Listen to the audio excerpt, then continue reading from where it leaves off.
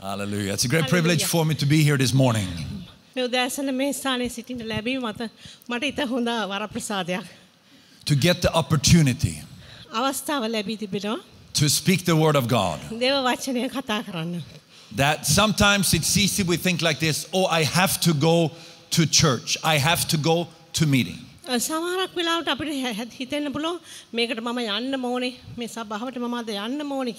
No, no, no. You get to go to church. You get to go to meeting.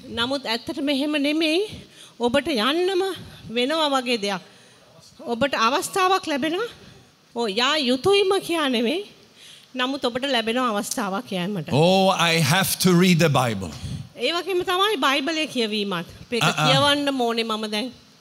You get to read the Bible. It's a privilege. We take it for granted. But think about this. In this world today, we have about 3.3 billion people who have never heard the name of Jesus mentioned. Not even once. They have never seen a Bible. They never worship Jesus because they never heard about Jesus. They never heard a line of scripture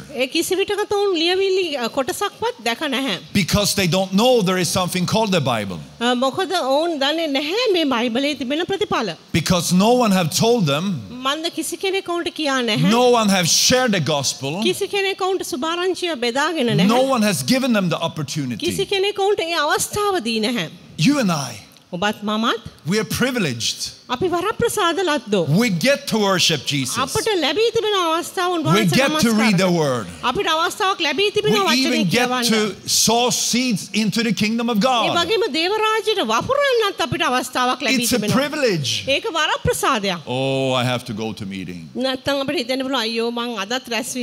I have to read the Bible. Oh, I have to pray. Oh, I have to do this, I have to do that. Oh, I have to have peace in my heart. Oh, you get to praise the Lord. You get to read the word.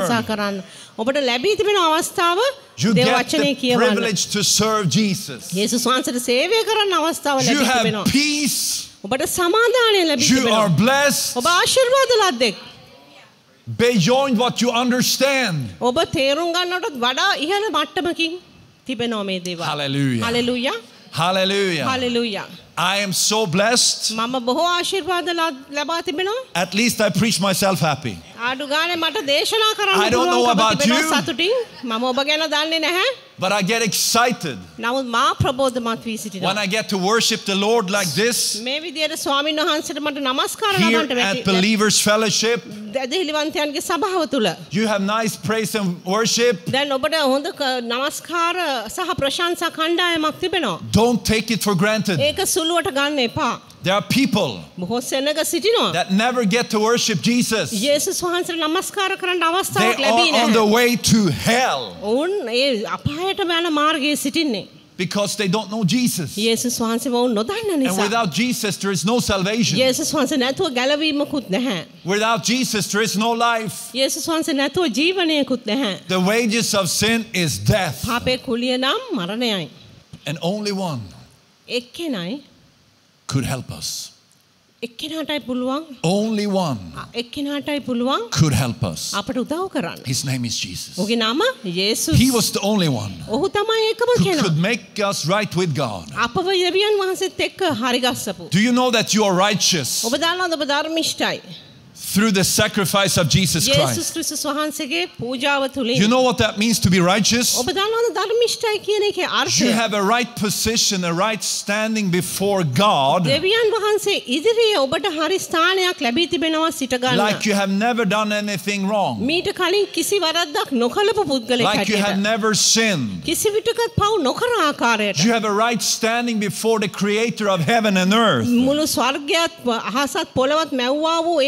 ගැලුම්කරු ඉදිරියේ සිට ගන්නට හරි ලෙස ඔබට හැකියාව ලැබී තිබෙනවා. ඔබ දේව රාජ්‍යයට අයිතිව සිටිනවා. ඔබට සිනාසෙන්න පුළුවන්. ඔබට ප්‍රීති වෙන්න පුළුවන්. Even though if the circumstances in this world are not so good, මේ ලෝකයේ තිබෙන වාතාවරණය තරම් හොඳ නැති වුණත් God is good. දෙවියන් වහන්සේ යහපත්. The world is bad. ලෝකය නරකයි. God is good. දෙවියන් වහන්සේ යහපත්. Very deep theology, I know. මේක ඊටාම ගැඹුරු දේව But it's the ධර්මයක්. truth. නමුත් සත්‍ය කුමක්ද? But it's only the truth that you know that will set you free. දැන් ඔබ දන්න සත්‍යයට පමණයි පුළුවන්කම තිබෙන ඔබව නිදහස් If you කරන්න. don't get hold of the truth, දැන් මේ සත්‍ය ඔබ අල්ලගත්තේ if the නැත්නම් truth is not revealed to you, දැන් ඒ සත්‍ය කිසිම අදහස් it will අර්ථයක් be of ඔබට no use for you. නැත්නම් එහෙමනම් ඒ සත්‍යෙන් ඔබට ප්‍රයෝජනයක් නැහැ. That's why you have your eyes open. ඒක නිසා තමයි ඔබගේ ඇස් ඇරිය යුත්තේ. Listen with your ear. ඔබගේ කන් දෙකෙන් ඇසිය යුත්තේ. Pray to God for revelation දෙවියන් වහන්සේට යාඥා කරන්න මේවට so එළිදරව් that you ලැබෙන්න will කියා. see the truth. එතකොට ඔබට සත්‍ය දකින්න පුළුවන්කම තිබෙනවා. Because whatever truth you can get hold of from the Word of God, මන්ද දේව වචනයෙන් ඔබට අල්ලගන්න පුළුවන් මොනවා will හරි set you සත්‍යයක් free. තිබේද ඒ සත්‍ය ඔබව නිදහස් if you කරනවා. can get hold of the truth that you're healed through the stripes of Jesus Christ, you will receive your miracle. දැන් ඔබට පුළුවන් නම් යේසුස් වහන්සේ කසපහර වලින් ඔබ සුවයි කියන සත්‍ය අල්ලගන්න. එතකොට ඔබට හාස්කම දකින්න පුළුවන්කම ලැබෙනවා. If you can get hold of the truth ඔබට පුළුවන් නම් සත්‍ය අල්ලගන්න. that you are saved ඔබ through ගැලවීම Jesus ලබලා Christ, සිටිනවා කියා යේසුස් ක්‍රිස්තුස් වහන්සේ තුලින්. it will set you free from sin, ඒ දේ ඔබව පාපයෙන් නිදහස් කරනවා. from guilt, ඔබව දෝෂාරෝපණයෙන් නිදහස් කරනවා. ලැජ්ජාවෙන් from නිදහස් curse, කරනවා. ශාපයෙන් නිදහස් කරනවා. from death, මරණයෙන් නිදහස් කරනවා. from hell. ආපායෙන් නිදහස් කරලා. Hallelujah. Hallelujah. Jesus is alive. යේසුස් වහන්සේ Oh, I'm ජීවමානයි. excited about Jesus. මම යේසුස් වහන්සේ ගැන ඉතා ප්‍රබෝධමත් Jesus set me free. යේසුස් වහන්සේ මාව නිදහස් කළා. I was a miserable sinner. මම ඉතාම දුක්ඛිත පව්කාරයෙක්ව සිටියා.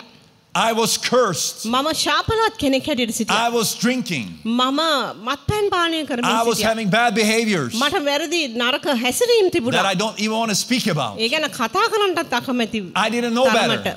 මම හොඳ දේවල් තිබුණ නැහැ මට. I didn't know better මට මම වඩා හොඳ because දේවල් දැනගෙන හිටියේ I නැහැ. didn't have the truth. මොකද මට සත්‍ය නොතිබුණු නිසා. I lived a lie, මම but I thought it was the truth බොරුවක් මග පසුපස ගියාට මම හිතුවා ඒක සත්‍යයක් කියා. because that's what I knew. මොකද එච්චරයි මම දැන සිටියේ. I had evil behaviors. මට තිබුණා නපුරු හැසිරීම්. I had a corrupt mind. දූෂිත මනසක් තිබුණා. I had evil thinking. මට නපුරු සිතුවිලි තිබුණා. I had the wrong focus in life. මට වැරදි යොමුවල් තිබුණා මගේ ජීවිතේ. Because I didn't know the truth. දැන් මේ දේවල් මං කළේ ඇයි මට සත්‍ය I නොදැන did not know සිටින නිසායි. Jesus. මම යේසුස් නොදැන සිටියා. So Jesus, යේසුස් He's the way, තමයි මාර්ගය. He's the truth, උන්වහන්සේ තමයි සත්‍ය. and He's the life. ඒ වගේම උන්වහන්සේ තමයි ජීවනය. We need to walk on the way called Jesus. අපි මේ යේසුස් කියන මාර්ගයේ ගමන් කළ යුතුයි. You know, the first believers, they were called the followers of the way. දැන් ඔබ දන්නවද පළවෙනි අදිලිවන්තයන්ට හැඳින්වුවේ What way? මාර්ගයේ සෙනග, මාර්ගයේ The way සෙනග. of salvation. කුමක්ද මේ මාර්ගය? And ගැලවීමේ මාර්ගය. that way of salvation is called Jesus. ඒ ගැලවීමේ මාර්ගය හඳුන්වන්නේ යේසුස් කියලා. When you see Jesus ඔබ යේසුස් දුටු විට as your Lord and Savior, ඔබේ ස්වාමියා හා ගැලුම්කරු it's the හැටියට. beginning that your eyes will be open for the truth of God. දැන් එතන තමයි ආරම්භය හැටියට තිබෙන දෙවියන් වහන්සේගේ සත්‍ය දැනගන්න ඔබේ ඇස් අරින මොහොත. I lived a corrupted lifestyle දැන් මම දූෂිත ජීවිත රටාවක් ගත because කළා. I did not know Jesus. යේසුස් වහන්සේ මම නොදැන සිටිය නිසා. Then I heard the gospel. ඊට පස්සේ මම සුභාරංචිය ඇසුවා. At first I fought back මුලින් මම ඒ ගැන පසුබට වුණා. because I thought I was a good person. මම ඒකට විරුද්ධව සටහන් කරා. මොකද මම හිතුවා මම හොඳ කෙනෙක්. I thought it was about how well I could behave. මම හිතුවා මේක තමයි මම හැසිරෙන්න ඕනේ හොඳම විදිහ. And if I behaved really well, මම හිතුවා මම හොඳට හැසිරුණොත් God would think I was okay. දෙවියන් වහන්සේ හිතයි මං හොඳ කෙනෙක් කියා. It was like I was living on this scale, you know, trying to do more good than bad. දැන් ඒක හරියට තරාදියක් වගේ එක පැත්තක හොඳ නරක අනිත් පැත්තේ. ඉතින් මම බලනවා නරකට වඩා හොඳ පැත්ත බර කරන්න. But even when I tried to do my best, නමුත් මගේ උපරිමයෙන් මං යහපත් වෙන්න හැදුවත් I became worse and worse එන්න මම තවත් දරුණු වීමයි උනේ. because there's only one. මොකද ඒකේනයි සිටින්නේ. His name is Jesus. ඔහුගේ නම යේසුස්. Jesus. යේසුස්. Jesus. යේසුස්. Say Jesus. යේසුස් කියා ඔබ පවසන්න. Jesus. යේසුස්. God our Savior. දෙවියන් වහන්සේ අපේ ගැලුම්කරු. Jesus Christ. යේසුස් ක්‍රිස්තුස්. You need Jesus. ඔබට යේසුස් අවශ්‍යයි. More of Jesus. වැඩියෙන් යේසුස් අවශ්‍යයි. More of his truth. වැඩියෙන් උන්වහන්සේගේ සත්‍ය අවශ්‍යයි. So that you will receive life. එතකොට අපිට ජීවනය ලබා ගන්න A පුළුවන්. life that is more abundant. බහුලත්වයේ ජීවනය. I lived as a miserable sinner. දැන් මම මේ ආකාරයෙන් දුක්ඛිත පව්කාරයක් හැටියට ජීවත් වුණා. But then somebody shared the gospel with me. නමුත් කෙනෙක් මට සුභාරංචි පෙතාගත්තා.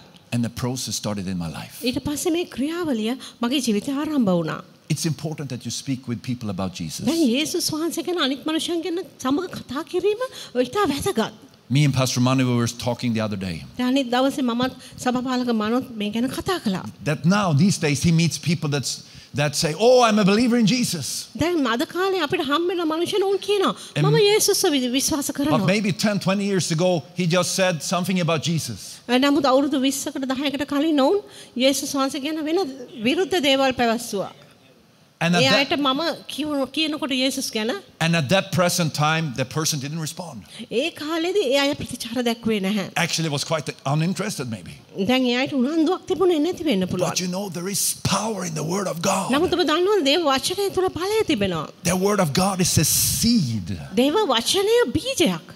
A seed ඒක බීජයක්. that comes into the ear. ඒක කන ඇතුළට ඇතුල් වෙන And බීජයක්. some way it drops down into the heart. කොහොම හරි ඒක කන ඇතුලෙන් හදවතට ඇතුල් වෙනවා. And if it's received well, ඊට පස්සේ ඒක හොඳට පිළිගන්න. it starts to grow. ඊට පස්සේ ඒක වර්ධනය වෙන්න It පටන් starts to grow. ගන්නවා. වර්ධනය වෙන්න පටන් ගන්නවා. That's why you are here. You want to grow. ඒ නිසා ඔබ මෙතන සිටින්නේ ඔබට In your ඕනේ වර්ධනය relationship with වෙන්න. Jesus. යේසුස් වහන්සේත් එක්ක තිබෙන සම්බන්ධතාවය In your තුළ. faith. ඔබ ඇදහිල්ල තුළ. The word of God is a seed. දේව වචනය බීජයක්.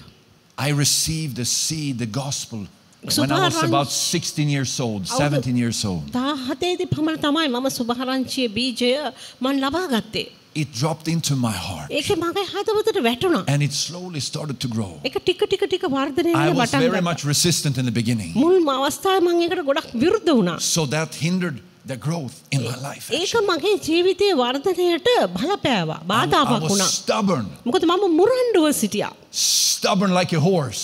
ඒක නිකන් අශ්වයෙක් වගේ මුරණ්ඩුව සිටියා. Don't be stubborn. ඔබ මුරණ්ඩු වෙන්න එපා. Receive. ඔබ ලබා ගන්න. Don't say I have to. කියන්න එපා මම මේක කරන්න ඕනේ නේද? Say I get to. නෑ කියන්න මට අවස්ථාවක් ලැබී I තිබෙනවා. am privileged. මට වරප්‍රසාදයක් You ලැබී are තිබෙනවා. privileged. ඔබ වරප්‍රසාද ලද්දෝ. You don't understand how privileged you are. දැන් ඔබට තේරෙනවද මේ වරප්‍රසාදයක් මට ලැබුණා කියන එකේ අර්ථය? You see, you belong to the kingdom of God. You අපි belong- දේව රාජ්‍යයට අයිතිව සිටිනවා. and the kingdom of God will not be can never be shaken. දේව රාජ්‍ය කිසිම විටක සොලවන්න බැරි රාජ්‍යයක්. Sri Lanka is shaking. දැන් ලංකාව සැලවෙමින් තිබෙනවා. Europe is shaking. යුරෝපයත් සැලවෙමින් තිබෙනවා. Russia is shaking. රුසියාවත් සැලවෙනවා. US is shaking. ඇමරිකාවත් සැලවෙනවා. Why? ඇයි? Because the world is a place that will shake. දැන් ලෝකයේ හේතුව ලෝකය කියන්නේ සැලවෙන්න පුළුවන් ස්ථානයක්. Because it's built on lies. මොකද ඒක බොරු මත ගොඩ නැගී තිබෙන දෙයක් A නිසා. loose foundation. දුර්වල අතිවාරමක් නිසා. The wages of sin is death. පාපේ කුලිය නම් මරණයයි. Collapse. ඒක කඩා වැටෙනවා. Chaos. අවුල් ඇති වෙනවා. So don't be surprised ඔබ පුදුමයටපත් වෙන්න එපා. that things in the world are shaking. ලෝකයේ තිබෙන දේවල් සැලවෙන විට It's built on a wrong foundation. මන්ද ඒක ගොඩනගා තිබෙන්නේ වැරදි අතිවාරමක් මතයි. So what is your life built on? එහෙනම් ඔබේ ජීවිතය කුමක් මත ගොඩනගා තිබේද? What is important in your life? ඔබේ ජීවිතයේ වැදගත්ම දේ කුමක්ද? What do you receive? කුමක්ද ඔබ into your life? පිළිගන්නේ ඔබේ ජීවිතේට? කුමක්ද ඔබ ජීවිතේට ලබා ගන්නේ? What do you prioritize in your life? ඔබේ ජීවිතේ ප්‍රමුඛතාවය දී තිබෙන්නේ කුමකටද? The word of God is a seed. දේව වචනය බීජයක්. But the seed නමුත් මේ බීජය can have different effect in different people's lives. විවිධ මනුෂ්‍යයන් තුළ විවිධ බලපෑම් ගෙන එන්න පුළුවන්. If I look back, මම පසුපස දෙස බැලූ විට when I came to faith, මම ඇදහිල්ලට ආ විට I was 18 years old. මට අවුරුදු 18යි. I had some friends. මට මිත්‍රයෝ සිටියා. They looked to be on fire for the Lord. ඒගොල්ලන් ස්වාමීන් වහන්සේ කෙරේ ඊටම ජවලිතව සිටියා. Oh, they were much more superior to me. ඒගොල්ලෝ මට වඩා ගොඩාක් නිකන් උසස් කට්ටිය හැටියටයි සිටියේ. I was just a sinner. මම නිකන් පව්කාරයෙක් හැටියට that was සිටියා. saved by grace through faith. දෙවියන් වහන්සේගේ අනුග්‍රහයෙන් ඇදහිලා කරන කොටගෙන ගැලවීම ලැබපු I පව්කාරයෙක් didn't know හැටියට. anything about the scripture. මං ලියවිලි ගැන මුකුත් දැන සිටියේ නැහැ. I was all confused. මං ඔක්කොම වියවුල් වෙලා සිටියා. But I had one thing. නමුත් මට එක දෙයක් තිබුණා. I was so thankful මට බොහෝ ස්තුති කෘතඥශීලීව had සිටියා. saved me. යේසුස් වහන්සේ මාව ගැලවුවා කියන කාරණාවට. I had the fear of the Lord in my life. මගේ ජීවිතේ ස්වාමීන් වහන්සේ කෙරේ බයක් තිබුණා. And I was thankful. මම ස්තුතිවන්තව සිටියා. And I had friends, they know more of the Bible than me. මට වඩා බයිබලය දන්න මිතුරෝ මට සිටියා. But today, නමුත් අද දවසේ they lost their faith. ඔවුන්ගේ ඇදහිල්ල නැති කරගෙන. They did different priorities in their lives. ඔවුන්ගේ ජීවිතේ ඔවුන් වෙනත් දේවල් වලට ප්‍රමුඛතාවයන් දීලා. They made bad decisions. වැරදි තීරණ අරගෙන. And things went wrong.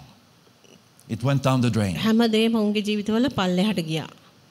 So what is important in your life? එහෙනම් ඔබේ ජීවිතේ වැදගත්ම දේ කුමක්ද? How do you receive the seed, the word of God? කොහොමද දේවයන් වහන්සේගේ වචනය නැමැති බීජය ඔබ පිළිගන්නේ, ලබා ගන්නේ? How much truth is revealed in your life?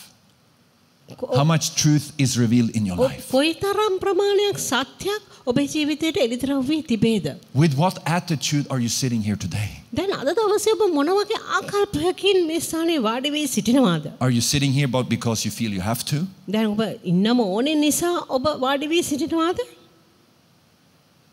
Or are you sitting here because you say, "Oh, I get to." ඔබ නැත්තම් හිතනවාද වාඩි වී සිටිනවාද මට මේක අවස්ථාවක් වී තිබෙනවා කියන ආකල්පයෙන්? You see, yours and my attitude is very, very important. ඔබෙත් මගේත් ආකල්පය ඉතාමත්ම වැදගත්. If our hearts are open, අපේ හදවත් විවෘත නම්, our minds are open, අපේ මනස් විවෘත නම්, our ears are open, අපේ කන් විවෘත නම්, our eyes are open, ඇස් විවෘත නම්, it's a matter of priority. එතකොට ඒ ප්‍රමුඛතාවය දීම තමයි බලපාන්නේ. I meet people who say, I cannot, everything that happens to me, it just happens. It's out of my control. ඉතින් සමහරු කියනවා හැම දෙයක්ම වෙනේව ඔහේ මගේ ජීවිතේ සිද්ධ වෙනවා. ඔහේ සිද්ධ වෙනවා. ඒක මගේ පාලනයෙන් තොරවයි සිද්ධ වෙන්නේ. Huh? එහෙමද? Really? එහෙමද? Really? ඒක ඇත්තක්ද? Oh, the devil made me do this. නැත්තම් කියනවා යක්ෂයා මට මෙහෙම කරන්න කිව්වා.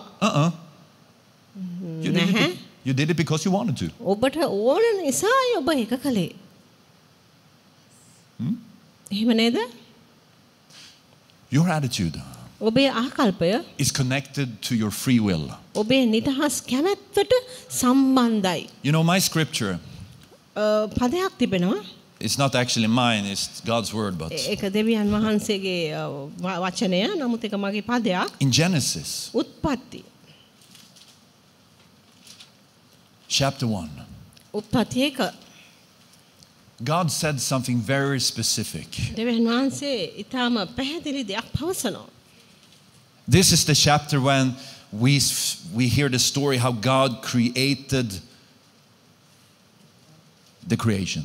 දැන් දෙවියන් වහන්සේ ලෝකේ මවපු විදිය ගැන සඳහන් වන පරිච්ඡේදයක් තමයි මේ.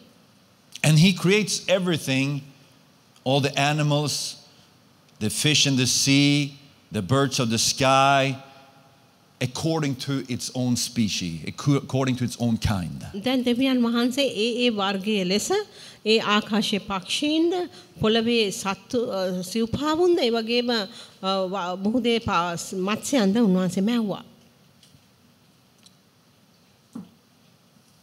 But then in verse 26, ඊට පස්සේ 26 වෙනි පදය he does something completely different. සම්පූර්ණ වෙනස් දෙයක් උන්වහන්සේ කරනවා.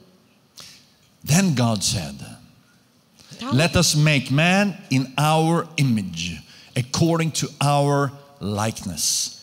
තවද දෙවියන් වහන්සේ අපගේ ස්වරූපයෙන් අපගේ සමානත්වය ලෙස මනුෂ්‍යයා සාදම්ම. You are made ඔබව සාදා තිබෙන්නේ into the image of God. දෙවියන් වහන්සේගේ ස්වරූපයටයි. You are made, ඔබව සාදා තිබෙන්නේ created according to God's likeness. දෙවියන් වහන්සේගේ සමානත්වයටයි. You are not God. ඔබ දෙවියන් වහන්සේ නෙමෙයි. But you're an image of God. දෙවියන් වහන්සේගේ සමානත්වය ඇතිව ඔබ සාදා And therefore you have the free will. ඒ නිසා ඔබට නිදහස් කැමැත්තක් You have the ලැබෙනවා. ability to choose. ඔබට හැකියාව තිබෙනවා තෝරගන්න. To make decisions. තීරණ ගන්න. To think. හිතන්න. To ponder. කල්පනා කරන්න. And understand. තේරුම් ගන්න. Consequence. ප්‍රතිවිපාක මොනවද of කියලා. different choice in life. ඔබ විසින් ගන්නා වූ ජීවිතයේ තෝරා ගැනීම වල ප්‍රතිවිපාක. Your attitude ඔබේ ආකල්පය is very important. ඉතා වැදගත්. My attitude. මගේ ආකල්පය It's a matter of priority. දැන් අපිගේ ප්‍රමුඛතාවය I තමයි can decide what is important in life. වැදගත් වන්නේ. මට තීරණයක් ගන්න පුළුවන් මගේ It's ජීවිතේ වඩා determined වැදගත් by කුමක්ද කියලා. what I put my focus to. දැන් ඒක තීරණය වෙන්නේ මම කුමක් කෙරෙහිද මගේ ඇස් යොමු කර තිබෙන්නේ කියන එක මත. What I let my eyes watch. මගේ ඇස් මොනවද මගේ ඇස් වලින් බලන්න මම ඉඩ දීලා තියෙන්නේ කියන එක මත. Do I prioritize the word? මම මගේ ඇස් දේව වචනයට මම ප්‍රමුඛතාවය දෙනවද? Or the phone? නැත්නම් මම දුරකථනයට මගේ ප්‍රමුඛතාවය දෙනවද?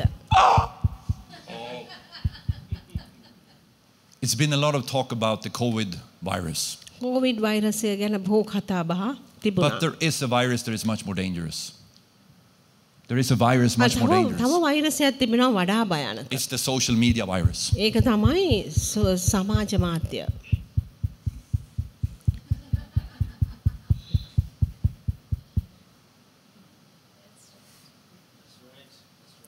You can smile. It doesn't hurt you. ඔබට hina වෙන්න පුළුවන් නේද? හිතරි දෙන්නේ නැහනේ. I'm not saying that this is bad.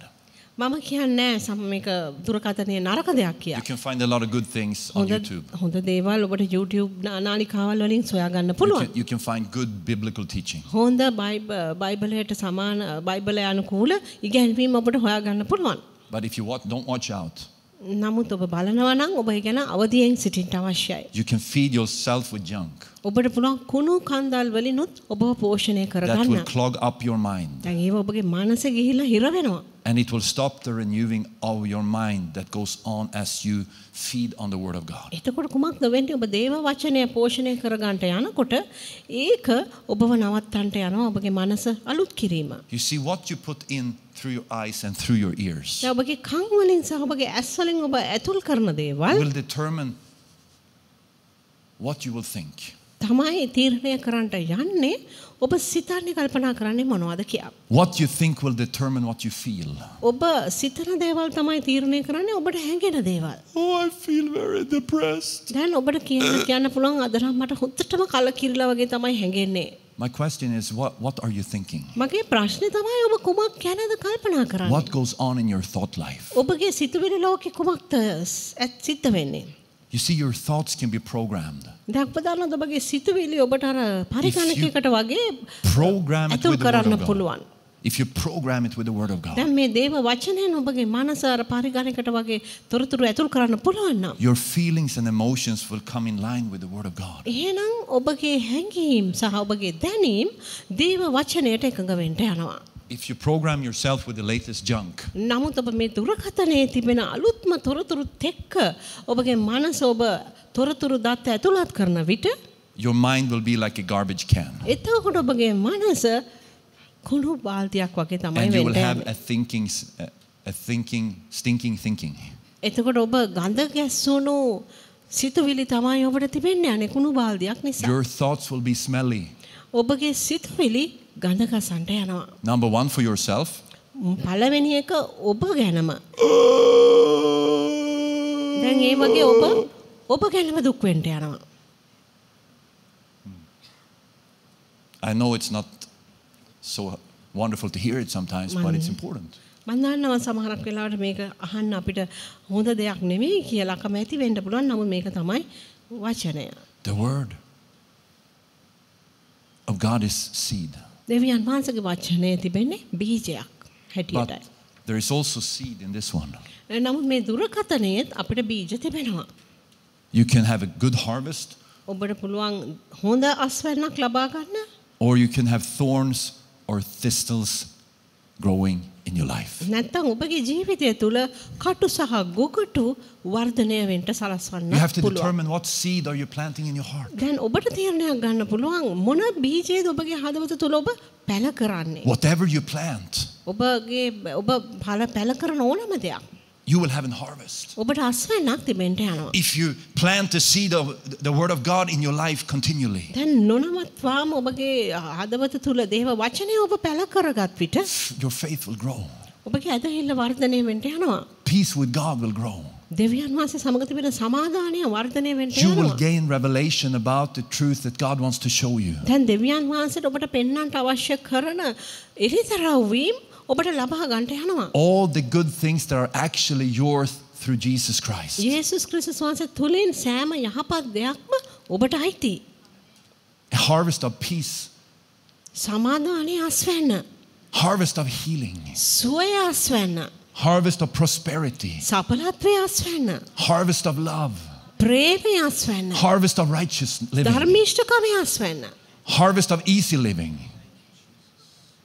Harvest of easy living. පහසු ජීවිතයක් ගත කිරීම නැමැති We අස්වැන්න. were talking the other day, කලින් දවසේ අපි කතා කරා මේ ගැන. and we said it's very easy මං කිව්වා අපි කතා වුණා ඒක ඉතා පහසුයි. to be a follower of Jesus. යේසුස් ක්‍රිස්තුස් වහන්සේගේ අනුගාමිකයෙක් වෙන්න. You see, I don't have to think about what I will say to people දැන් මිනිස්යන්ට මං කුමක්ද කියන්න ඕනේ කියන එක ගැන මං හිතන්න ඕනේ නෑ අමාරුවෙන්. or to my wife, එහෙම නැත්නම් මගේ භාර්යාවට. because I live continually, constantly in truth.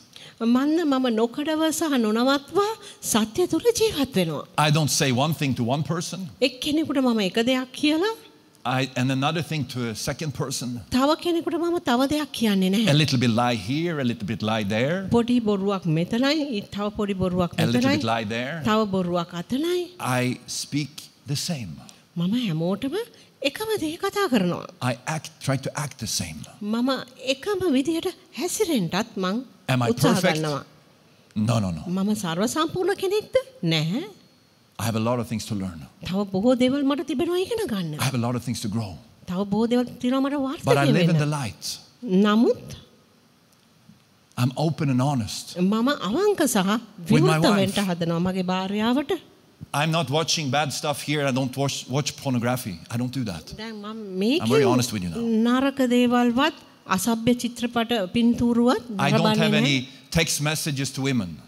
අනික් කාන්තාවන්ට මම කිසිම පණිවිඩ යවන්නේ නැහැ මේක හරහා. දුරකථනය හරහා. I don't have a hidden life. මට හැංගෙච්ච ජීවිතයක් නැහැ. So my wife can take the phone wherever she likes to and look, there is nothing there. එතකොට මගේ භාර්යාවට ඕනම වෙලාවක පුළුවන් මගේ දුරකථනය අතට අරගෙන බලන්න මන්ද එක කිසි දෙයක් නැහැ. We live a fully transparent life. අපි ඊටාම විවෘතව විනිවිදභාවයෙන් ජීවත් වෙන ජීවිතයක් ජීවත් වෙනවා. It's freedom. ඒක එතන නිදහස I තිබෙනවා. don't have to think about now I have to make up a story, you know. මන්ට හිතන්න ඕනේ නෑ ඕනට වැඩි මන් දැන් කතාවක් ගොතලා කියන්න වෙනවද නැද්ද කියන එක ගැන. No. නැහැ. It's a very simple living. ඒක ඉතා සරල ජීවිතයක්. It's not stressful at all. කොහෙත්ම පීඩාකාරී නැහැ. That's one of the blessings ඒක ආශිර්වාදයක්. of living together with Jesus. යේසුස් ක්‍රිස්තුස් වහන්සේත් එක්ක එකට ජීවත් වීමේ ආශිර්වාදයක්. Am I never tempted? Yes, I am. ඒකෙන් කියවෙනවද මම කවදාකවත් පරීක්ෂාවට ලක් වෙන්නේ නැහැ කියලා? But I never put myself in a situation that I cannot handle. නමුත් මටම කියලා ගනුදෙනු කරන්න බැරි තත්වයකට මගේ ජීවිතේ මම කවදාකවත් දාන්නේ I නැහැ. never counsel women alone. මම තනියම කිසි විටකත් කාන්තාවකට උපදෙස් දෙන්නේ I නැහැ. never go and eat lunch with another lady except my wife. මගේ භාර්යාව හැරුණකොට වෙන කිසි කෙනෙක් එක්ක මම දවල් ආහාර ගන්නට වෙන ස්ථානයකට යන්නේ නැහැ. I don't travel on the mission field alone with another woman. තවත් කාන්තාවක් සමග තනියම මම සේවය කරන ස්ථානයකට මිෂනාරි සේවයකට යන්නේ නැහැ. Sometimes I've had women in Sweden say, I'm so on fire for the Lord, I want to go with you in the field. සමහර වෙලාවට ස්වීඩන් රටේ කාන්තාවල් මට කියා තිබෙනවා මට ලොකු I say, ජෝලිතභාවයක් it will never happen තිබෙනවා. alone with me. මට ඕනේ ඔබත් එක්ක යන්න මිෂනාරි සේවයට මා කියන්නේ ඒක කිසි විටකත් If we සිද්ධ bring a වෙන්නේ. team, yes. කණ්ඩායමක් එක්ක එනවා නම් ඔව්. I don't drink alcohol. මම මත්පැන් පාවිච්චි කරන්නේ නැහැ. Alcohol is like the devil in a liquid form. මත්පැන් කියන්නේ දියාරු වෙච්ච යක්ෂයා වගේ. දියරේ සමග එන යක්ෂයාව. යක්ෂයා දියරකින් එනවා වගේ. Why do I say these things? ඇයි මං මේ දේවල් පවසන්නේ? Sad to say, during 30 years plus that I've been a believer, කනගාටුවට කරුණක් නම් අවුරුදු 30ක් මම ඇදහිලිවන්තයෙක් හැටියට ඉඳලා තියෙනවා. I've had friends that have gone into bed with another woman than their wife. දැන් මගේ ජීවිතේ දැක තිබෙනවා සමහර මගේ මිතුරෝ තවත් කාන්තාවන් සමග එකම ජීවිතයක් ගත කරන්නට ගිය. And sometimes connected together with alcohol. සමහරක් වෙලාවට එකට මත්පැන් පවා පාවිච්චි කරන්නා වූ. I can choose මට පුළුවන් තෝරගන්න. to prioritize what is good යහපත් දේවල් කුමක්ද කියා ඒවට ප්‍රමුඛතාවයල් දෙන්න. and say no to what is evil. ඒ වගේම නපුරු දෙයට නැහැ කියන්න. So let's go into the Word of God. අපි දේව වචනය වෙතට යමු. Jesus was speaking in Matthew chapter 13 about the parable of the sower. යේසුස් වහන්සේ මතෙව් 13 වපුරන්නාගේ උපමාව කියා දුන්නා.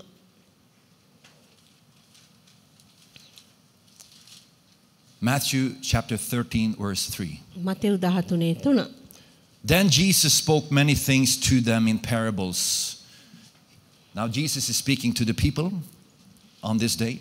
දැන් යේසුස් වහන්සේ සෙනගට කතා කරනවා උපමාවලින් බොහෝ උපමාවලින් කියන. And he says in verse 3, behold, a sower went out to sow, and he sowed some seed. As he sowed, some seed fell by the wayside, and the birds came and devoured it. Some fell on the stony places where they did not have much earth, and they immediately sprang up because they had no depth of earth. But when the sun was up, they were scorned because they had no root. They withered away. And some fell among the thorns, and the thorns sprang up and choked them. But others fell on good ground and yielded the crop, some 100-fold, some 60, some 30. තුන්වෙනි පදේ කොටසේ සිට ඔහු බලව වපුරන්ට ගියේය. ඔහු වපුරන කල්හි සමහර බීජ මඟ අසල වැටුණේය. පක්ෂීහු ඇවිත් ඒවා අවුලා කෑවෝය. සමහරක් වඩා පස් නැති ගල් බිම්වල වැටි පස් ගණව නොතිබුණු බැවින් ඒවා වහාම පැලවිය. නමුත් ඉර උදා වූ කල අවුවෙන් දාලා මුල් නැති බැවින් පියලී ගියේය. අන් සමහරෙක් කටු අතරේ වැටුණේය. කටුගස් වැටි ඒවා යට කර දැම්මේය. තවත් සමහරෙක් සරු බිමෙහි වැටි එකෙන් 100ක්ද එකෙන් 60ක්ද එකෙන් 30ක්ද බැගින් පළ දුන්නේය. Verse 9. 9වෙනි පදය. He who has ears, let him hear. ඇසීමට කන් ඇත්තෝ අසාවයි කිසේක. In my Bible, it's an exclamation mark afterwards in the English translation. මගේ බයිබල් ඉංග්‍රීසි බයිබලේ ඒක තියෙනවා අර. So Jesus is saying, the one who have ears, the ability to listen, let him hear.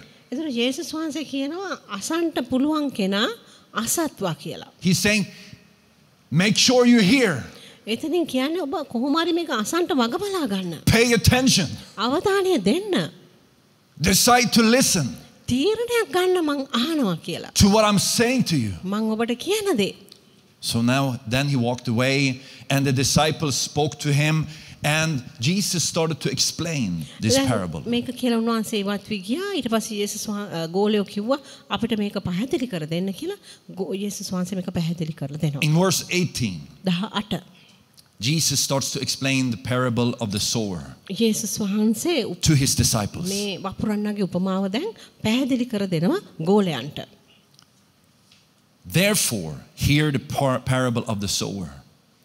When anyone hears the word of the kingdom and does not understand it, then the wicked one comes and snatches away what was sown in his heart. This is he who received the seed by the wayside. එබැවින් වපුරන්නගේ උපමාව අසන්න. යමෙක් රාජ්‍යයේ වචනය අසා තේරුම් නොගන්නේද? ඔහුගේ සිතේ වපුල දේ නපුරා ඇවිත් උදුරා ගන්නේය. මග අසල වපුරන ලද්දේ නම් මොහුය. But he who received the seed on the stony places, this is he who hears the word and immediately receives it with joy. Yet he has no root in himself, but endures only for a while. For when tribulation and persecution arises because of the word, immediately he stumbles. ගල්බිම් වල වපුරන ලද්දේ නම් වචනය අසා එකෙනෙහිම සන්තෝෂයෙන් පිළිගන්නා වූ තැනැත්තාය. එහෙත් තමා තුළ මුල් නැති බැවින් ඔහු මද කලක් පැවත වචනය නිසා හිංසාවක් හෝ පීඩාවක් හෝ පැමිණි කෙනෙහිම බාධා වන්නේය. Now he who received the seed among the thorns is he who hears the word and the cares of this world, this deceitfulness full of riches, choke the word, and he becomes unfruitful. කටු අතරෙහි වපුරන ලද්දේ නම් වචනය අසා ලෝකය ගැන වෙහෙසීමෙන්ද වස්තුවේ රැවටිලිකාරකමෙන්ද වචනය යටවීමෙන් ඵල නොදරන තැනැත්තාය. But he who received the seed of the good ground is he who hears the word and understands it, who indeed bears fruit and produces some 100-fold, some 60, and some 30. සරුබිමෙහි වපුරන ලද්දේ නම් වචනය අසා තේරුම්ගෙන ඵල දරන තැනැත්තාය. එක්කෙනෙක් 100ක්ද එක්කෙනෙක් 60ක්ද එක්කෙනෙක් 30ක්ද බැගින් ඵල දෙන්නේ යයි කීසේක. Behold, the sower went out to sow. බලව වපුරන්නා වපුරන්ට ගියේය. The sower had the same kind of seed. දැන් වපුරන්නාට එකම ආකාරයේ බීජ තිබුණා. The seed is the word of God. බීජය කියන්නේ දේව වචනය. So the quality of the seed is the same at every of these 4 occasions. දැන් මේ අවස්ථා හතරේම එකම බීජය තමයි ලබා දුන්නේ. එකම ගුණාත්මක භාවය තමයි මේ බීජවල තිබුණේ. It's not one that receives good seed and another one's bad seed. They all received good seed. ඒකෙන් කියවෙන්නේ එක්කෙනෙකුට හොඳ බීජත් අනිත් එක්කෙනාට නරක බීජ ලැබුණා කියලා. සියලු දෙනාටම ලැබුණේ එකම යහපත් But බීජයයි. Jesus is saying that 4 results නමුත් යේසුස් වහන්සේ ප්‍රතිඵල 4ක් ගැන කතා කරනවා. can occur from the same seed. එකම බීජයෙන් සිද්ධ වෙන්න පුළුවන් වෙන්නා වූ ප්‍රතිඵල. The first one, පළවෙනි ප්‍රතිඵලය. when he heard the word of the kingdom of God, දෙවියන් වහන්සේගේ රාජ්‍යයේ වචනය මේ කෙනා ඇසුවාම he does not understand it. ඔහුට ඒක තේරෙන්නේ නැහැ. So then we can wonder, එතකොට අපිට බලන්න පුළුවන් was this man stupid මෙයා මෝඩ කෙනෙක්ද? or plain dumb? නැත්නම් මෙයා කපටිකමක් කරනවාද? No, I don't think so. නෑ මම හිතන්නේ It's a matter of priority. දැන් එතන තියෙන්නේ ප්‍රමුඛතාවයේ It's a ප්‍රශ්නය. matter of focus. තමගේ යොමු කරන දේ තියෙන ප්‍රශ්නය. Did he really listen? ඔබ ඇත්තටම අහුම්කම් දුන්නාද? Did he really bend his ear to the දැන් teaching? මේ කෙනා ඇත්තටම මේ ඉගැන්වීමට උනන්දුවක් දැක්වුවද? Or did he just hear it and said, okay, it's not so important for me? නැත්තම් ඔහු ඒක අහලා ඊට පස්සේ කිව්වද මේක මට වැදගත් දෙයක් නෙමෙයි කියලා? He didn't pay attention. ඔහු ඒකට අවධානයක් දුන්නේ නැහැ. He didn't understand it. ඔහුට ඒක තේරුනේ නැහැ. He didn't do what God told Joshua in Joshua chapter 1 verse 8, that he would speak the word. He would meditate on it day and night. And he would do according to what the word said. ඉතින් දැන් යෝෂුවාට දෙවියන් වහන්සේ කිව්ව දේ මේ පළවෙනි කෙනා කරලා නැහැ. ඒ කියන්නේ උන්වහන්සේ කියනවා යෝෂුවා පුතේ මගේ වචනයට ඇහුම්කන් දෙන්න, ඒක දවල් රෑ දවල් මෙහෙය කරන්න, ඒක ඒ ගැන ඒක ප්‍රකාශ කරන්න. I think it's a lack of priority. දැන් මට හිතෙන්නේ මෙතනදි වෙන්නේ ප්‍රමුඛතාවයේ අඩුකමක්. He hears it. ඔහු ඒක අසනවා. But I don't have time. නමුත් ඔහු කියන්නේ Oh, I have other things that is more important. ගණන් ගන්නේ නැහැ. මේක මට වැදගත් නෑ කියලා මට හිතෙනවා. මට වෙලාවක් නෑ. The second one, දෙවෙනි මනුෂ්‍යයා who received the seed on the stony places. දැන් ගල් බිමේ තමයි මේ බීජය වැටෙන්නේ. This is he who hears the word and immediately receives it with joy. දැන් මේ කෙනා වචනය ලබාගෙන එවලෙම ප්‍රීතියෙන් එක පිළිගන්නවා. Woo! ගොඩක් ප්‍රමෝදමත් වෙනවා අර විදියට. Hallelujah. හාලෙලූයා කියලා පිළිගන්නවා. I'm so happy. මම ගොඩක් සතුටුයි. But then, නමුත් ඊට පසුව once again, you can receive it. ඔබට පුළුවන් මේක ලබා ගන්න. But you can also lose it. නමුත් මේක නැති කරගන්නත් ඔබට පුළුවන්.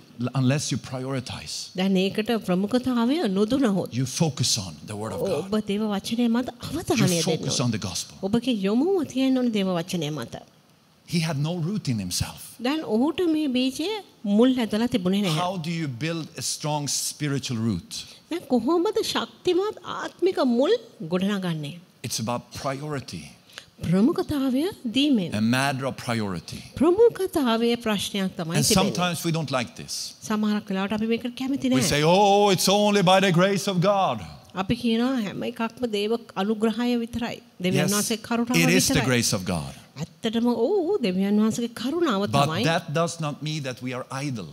නමුත් දැන් ඒකෙන් කියවෙන්නේ අපි නිකන් ඉන්න ඕනේ කියලා. I don't deserve salvation. I know that. මම දන්නවා මට ගැලවීම ලබන්න සුදුසු කෙනෙක් නෙමෙයි කියලා. I can do nothing to get saved ගැලවීම ලබන්න මට මොකුත් කරන්න බෑ. except receiving by believing in Jesus Christ. යේසුස් ක්‍රිස්තුස් වහන්සේ වෙතට අපිව මඟ පෙන්වීමෙන් තමයි අපිට ගැලවීම ලැබෙන්නේ. But as I receive it, I have a choice how to live with it in continuation in my life. මම යේසුස් වහන්සේ පිළිගත්තට පස්සේ මට තෝරා ගැනීමක් තිබෙනවා. What do I prioritize? ජීවිතේ මම දිගටම මේක තුල ඉන්නවද?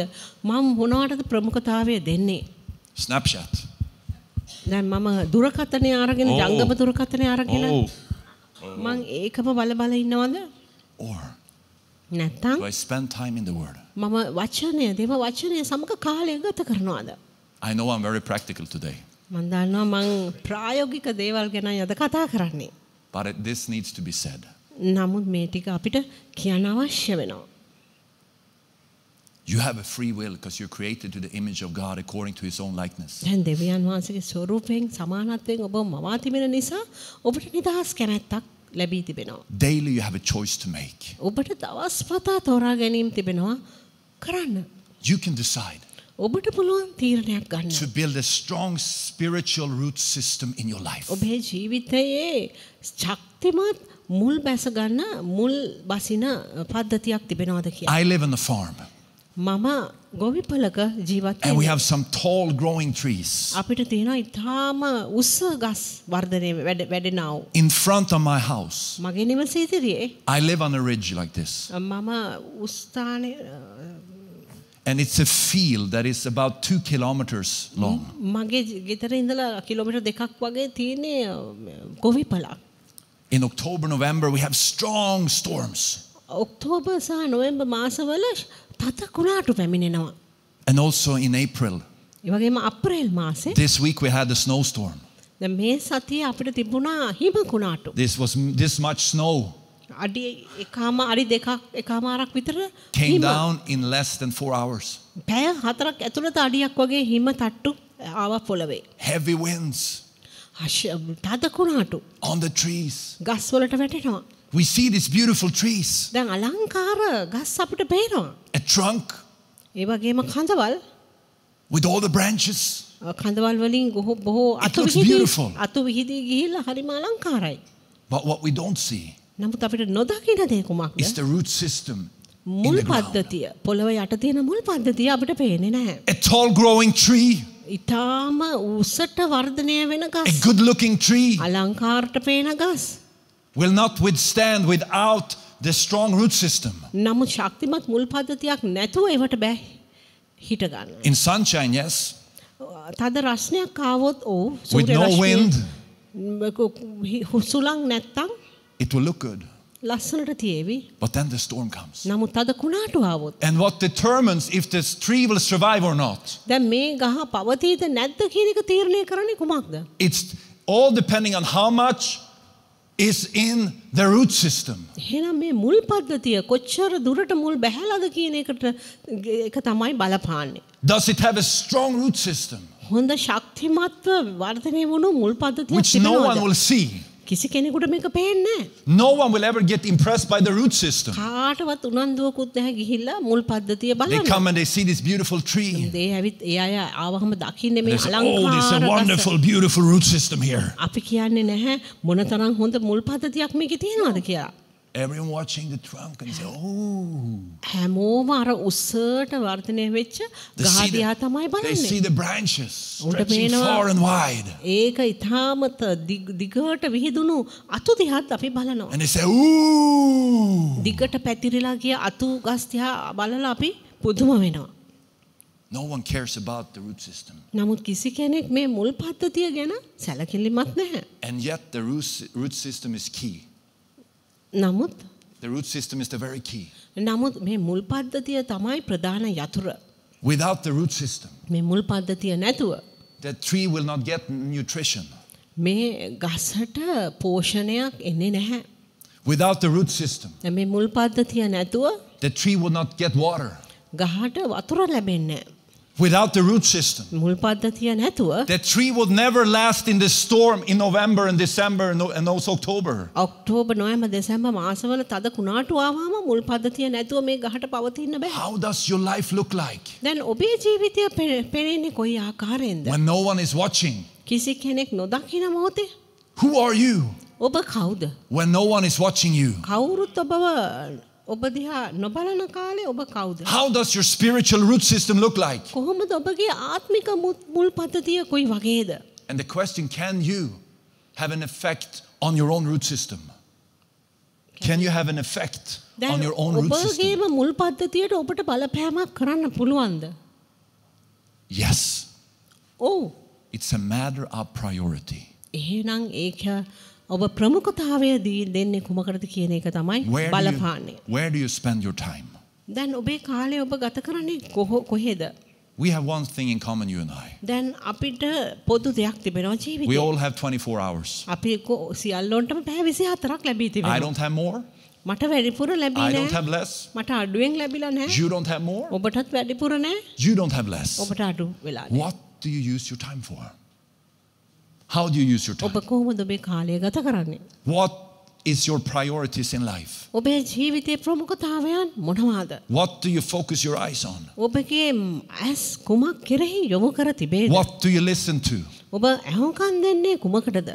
That will determine what you think. දැන් ඒ දේවල් තමයි තීරණය කරන්නේ ඔබ සිතන්නේ කුමක්ද කියන එක. It will determine what you speak. ඒ වගේම ඔබ කතා කරන දේත් ඒ දේ තීරණය කරන්න It will යනවා. determine what you will do. ඒ වගේම ඔබ කරන්න යන්නේ කුමක්ද කියන එකත් එතනින් තීරණය වෙනවා. It's a matter of priority. එහෙනම් ප්‍රමුඛතාවයේ තමයි බලපෑම The ඇති sower කරන්නේ. sows the seed. වපුරන්නා බීජ වපුරන්නේ. How is it received? කොහොමද ඔබේ බීජය? Is it received? කොහොමද ඔබ ලබා ගන්නේ? Number 3. තුන්වෙනි කරුණ. Verse 22. Now he who received the seed among the thorns is he that hears the word, and the cares of this world and the deceitfulness of riches choke the word, and he becomes unfruitful. කටු අතරේ 22 කටු අතරේ වපුරන ලද්දේ නම් වචනය අසා ලෝකය ගැන වෙහෙසීමෙන්ද වස්තුවේ රැවටිලිකාරකමෙන්ද වචනය යටවීමෙන් ඵල නොදරන තැනැත්තාය. A person hears the word, දැන් කෙනෙක් වචනය අසනවා. but there's so many other things. නමුත් ඔහුට වෙනත් බොහෝ දේවල් තිබෙනවා. Oh, I want to get rich. මට පෝසත් වෙන්න ඕනේ. I want to look good. මට මාව ලස්සනට පේන්න ඕනේ. I want to be famous. මං ජනප්‍රිය වෙන්න ඕනේ. I want people to see me. මට ඕනේ මිනිස්සු ඔක්කොම මන් දිහා බලන්නයි. I want to have more followers on Facebook. මුහුණු පොතේ ගොඩක් මට මිත්‍රයන් ලබා ගන්න ඕනේ. I want to have nice pictures of my food on Instagram. දැන් Instagram එකේ මට ඕනේ මගේ ලස්සන කෑම දාලා පින්තූරු ගන්න. I want more likes. මට ගොඩාක් අය කැමතියි කියලා ලයික් ලබා දෙනවට මං කැමතියි. Or whatever it might be. එහෙමනම් එහෙම නැතුව වෙන මොන හරි වෙන්නත් පුළුවන්. So the cares of this world, දැන් මේ ලෝකය ගැන තිබෙන වෙහෙසීම්, riches, වස්තුවේ රැවටිලිකාරකම්, ජනප්‍රිය ප්‍රසිද්ධත්වය නැත්නම් බලය,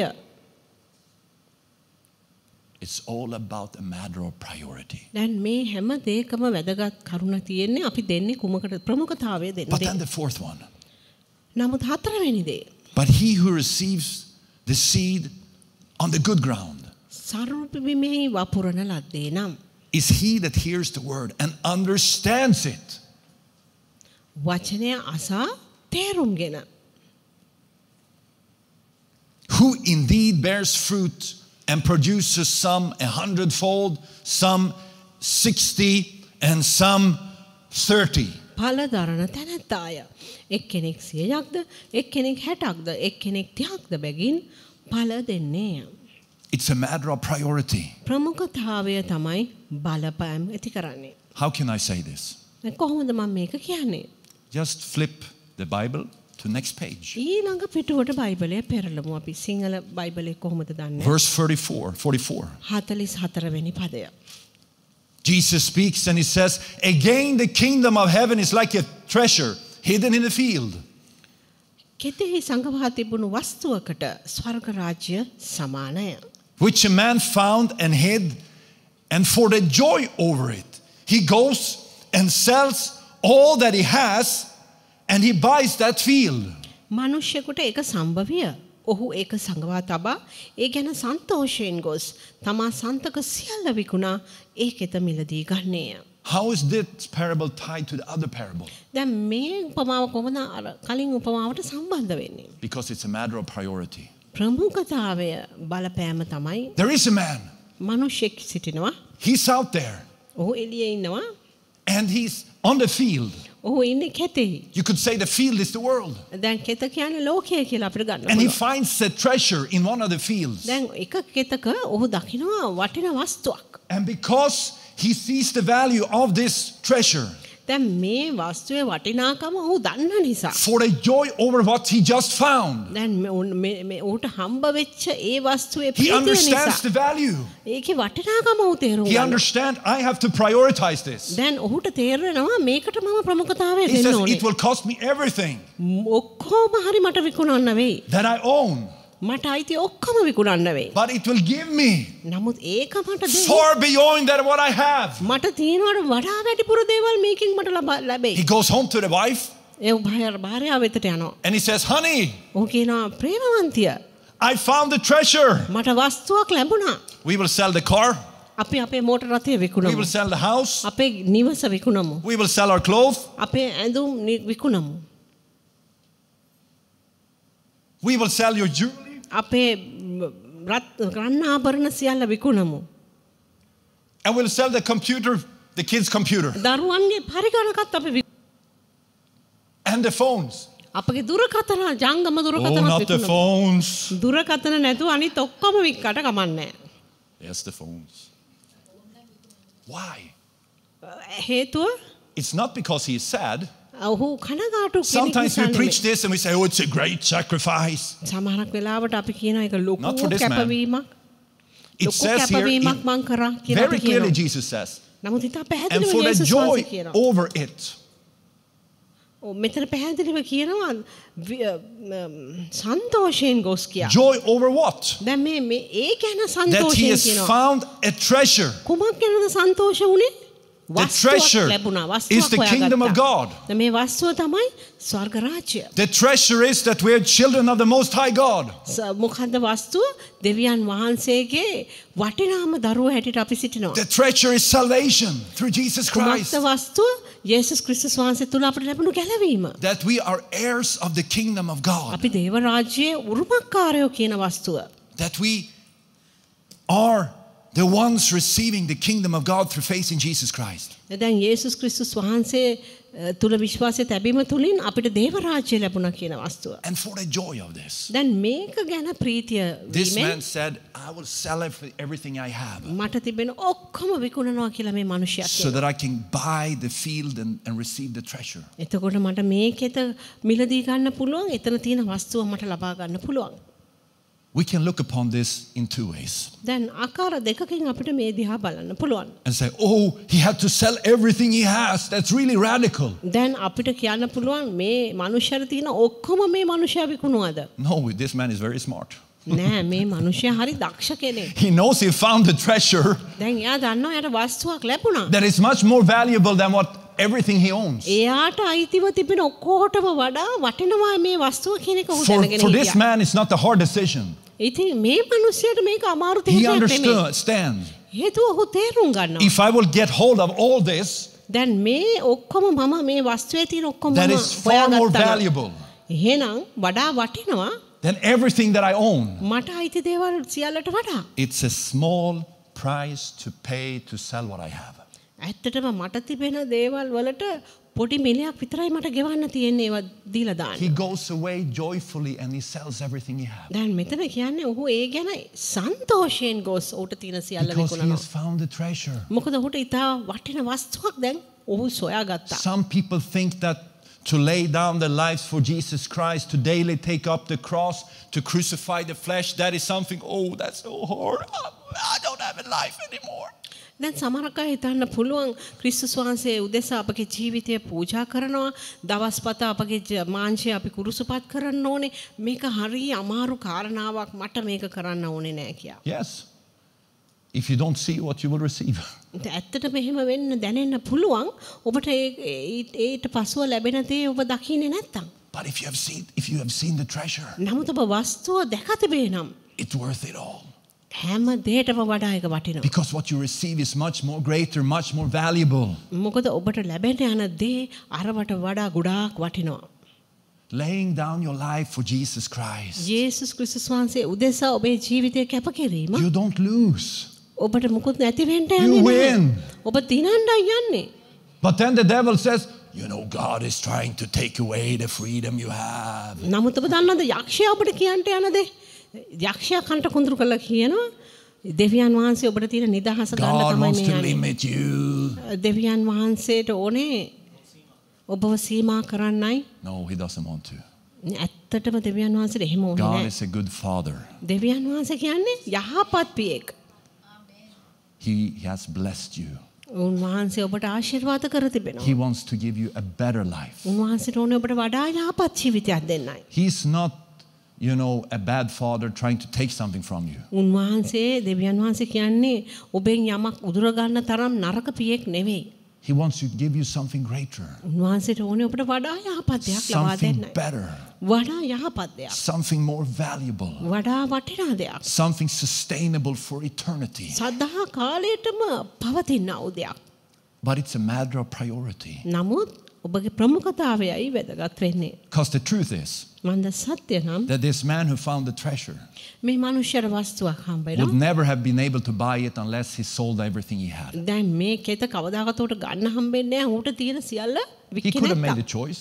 දැන් ඌට තෝරගැනීමක් He could have තියෙනවා. kept his small house. ඌට තියුණා මගේ ඔහුගේ කුඩා නිවස තබාගෙන He could have kept the phones and all the clothes and all the jewelry and, you know, lived a have good life. දුරකථනය තබාගෙන ඔහුගේ රත්තරන් රන් ආභරණත් තබාගෙන ජීවිතයක් ගත කරන්න ඌට තිබුණා. But he would have never gained the treasure. නමුත් එහෙම කළා නම් ඌට කිසි විටකත් අර වස්තුව ලබා ගන්න බැරි වෙනවා.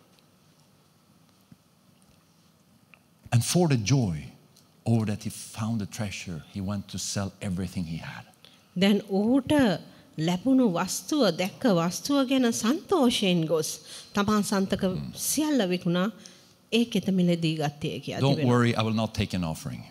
දැන් ඔබ කරදර වෙන්න එපා. මං ඔබෙන් දීමනාවක් ගන්නට නෙමෙයි යන්නේ. This is not about money.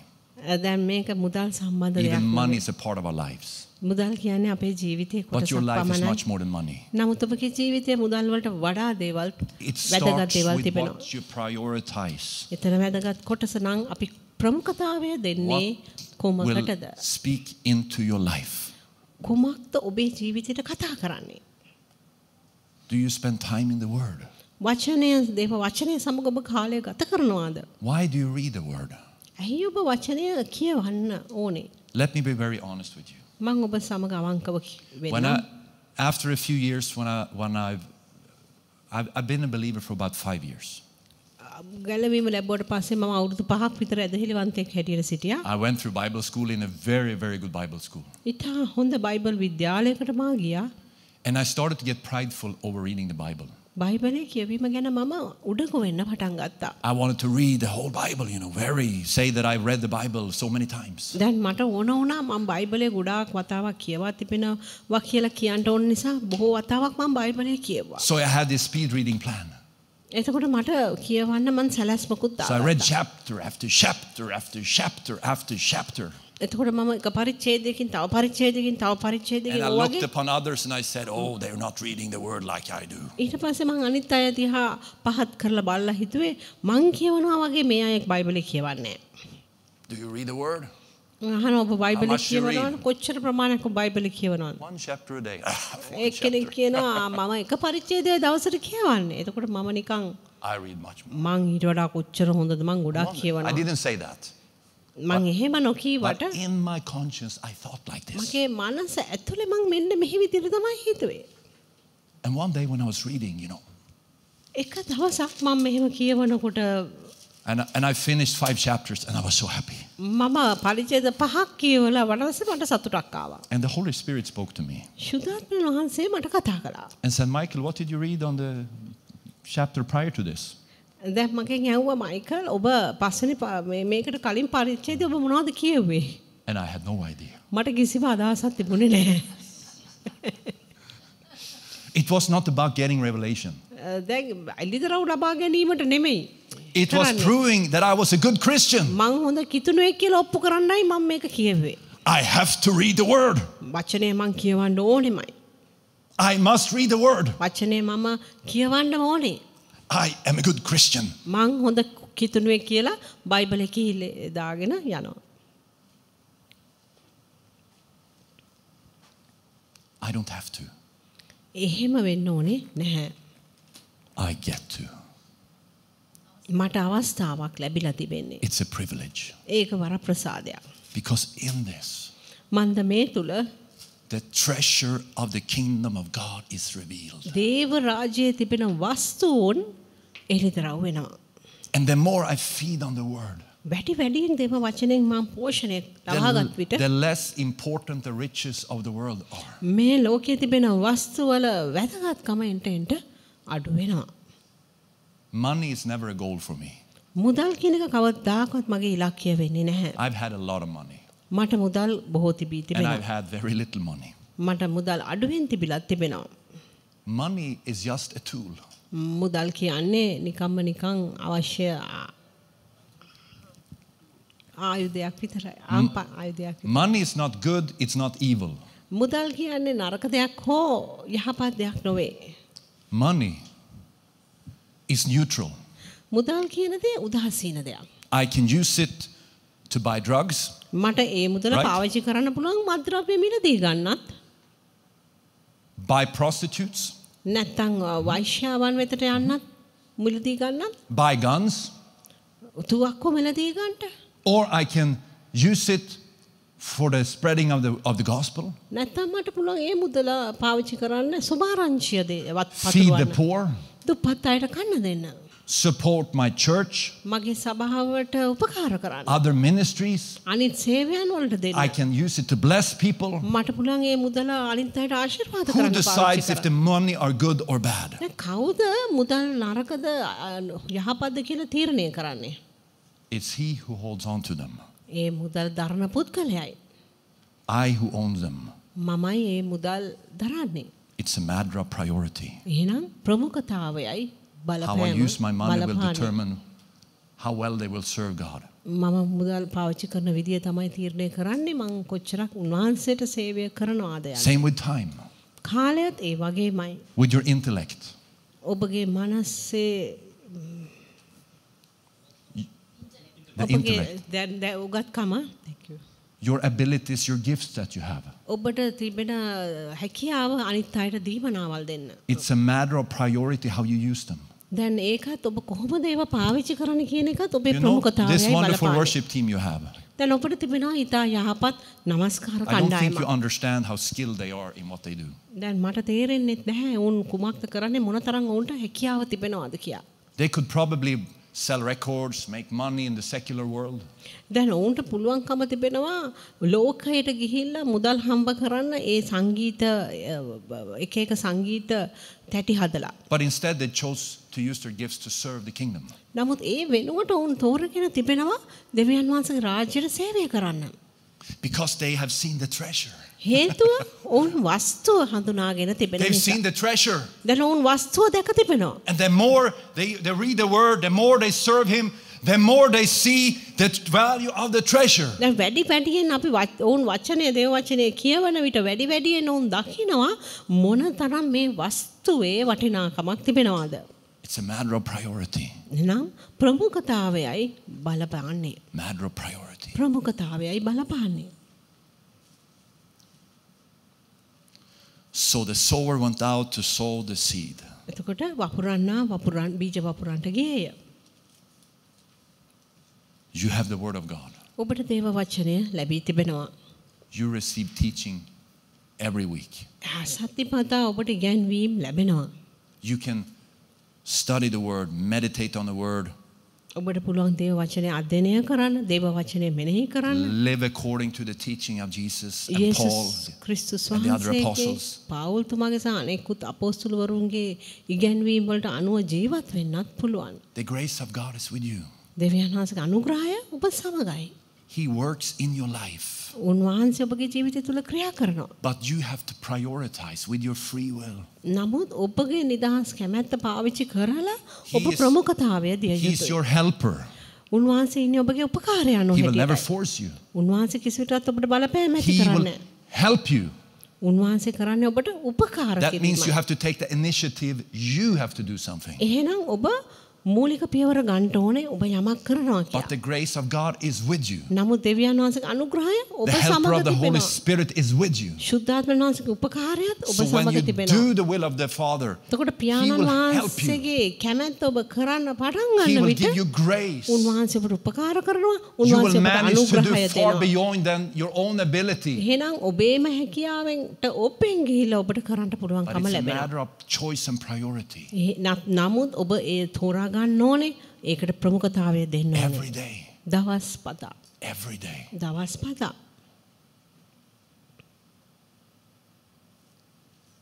You have a treasure. ඔබට වස්තුවක් තිබෙනවා. I have a treasure. මටත් වස්තුවක් තිබෙනවා. It's a matter of priority for me.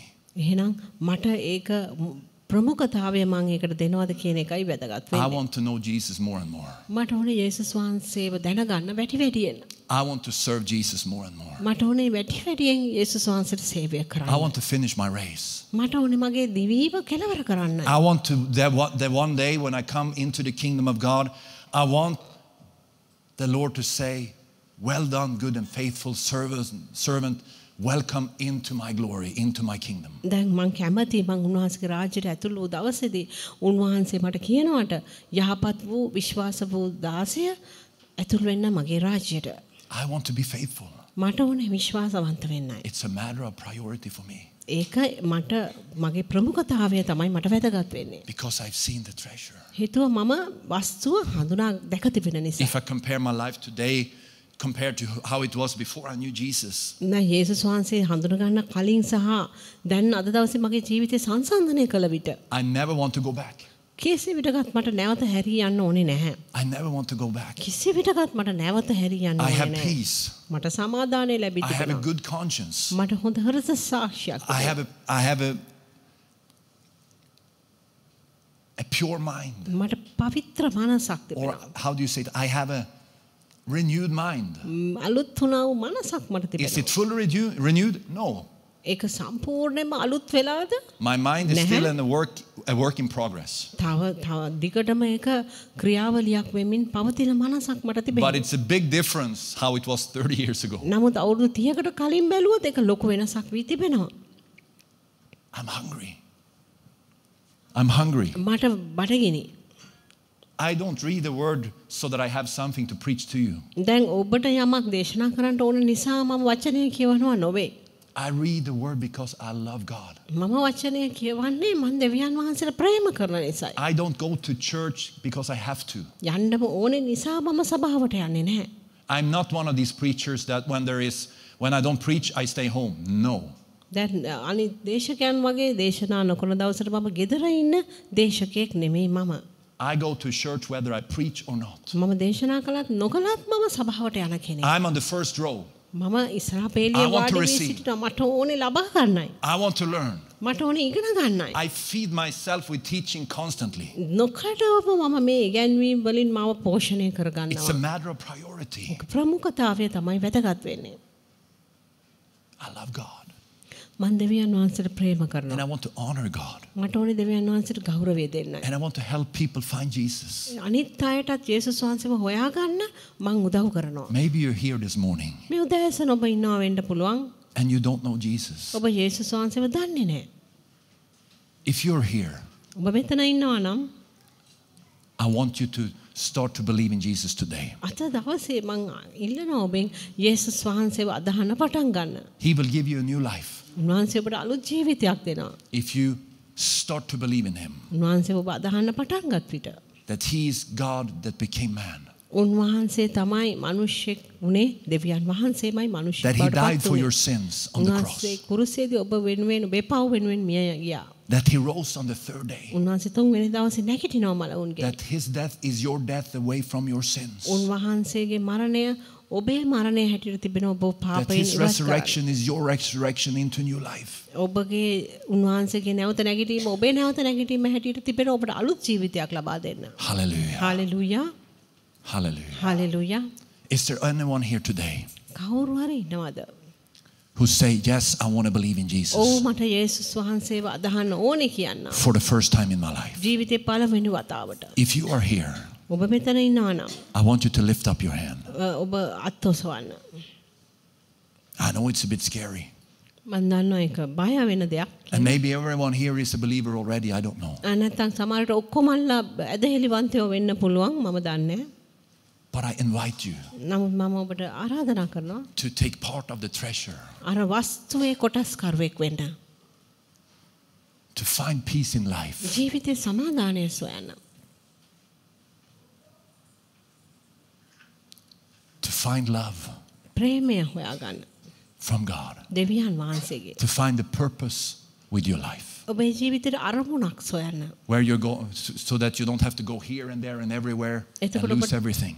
හැම තැනටම දුව දුව යන්න ඕනේ නැති වෙන But instead see that there is a God in heaven that loves you.